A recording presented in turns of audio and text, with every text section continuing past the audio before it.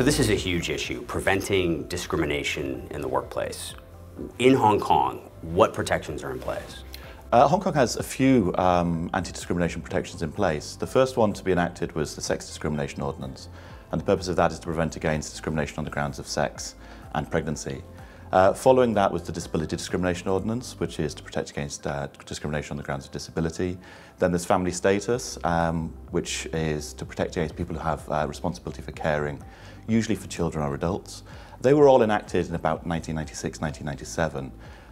Well after that, 12 years after that, Hong Kong passed the Race Discrimination Ordinance, which is to protect against discrimination on the grounds of race and nationality.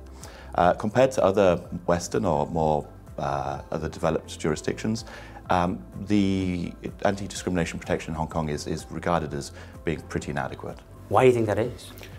Many other jurisdictions, including our close neighbour Taiwan, have protection on the grounds of sexual orientation, religious belief, age, language, and many other grounds, which are just not in place in Hong Kong. Is there an effort underway to try to change that? In 2014, the Equal Opportunities Commission, which is the government body charged with protecting against discrimination, undertook a review, and during that review they took a wide range of opinions from society, and they put together 70 proposals for the government to change. How many have actually been? 8 of them have been put forward out to of be 70. enacted. And that was put in place in 2016, and 3 years later the government is still considering passing just 8 of them. What are the next steps? The EOC, the Equal Opportunities Commission, is committed to trying to promote further anti-discrimination protection with a particular focus on sexual orientation and religious belief.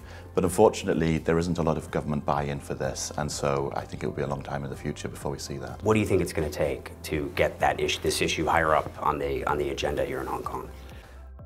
I think because the government is so reluctant to push this forward, even though they make noises in that direction, the real anti-discrimination protection comes from the High Court and the Court of Final Appeal, where a few decisions have taken place recently, and as a result of their decisions and the quite progressive and liberal view of the Court of Final Appeal, rights and protections have been granted, such as dependency visas, right to file joint tax, etc. So really these legal battles that can take years are the most, I guess, effective way to bring about change? Perversely, yes. A long legal battle is quicker than trying to go through the government.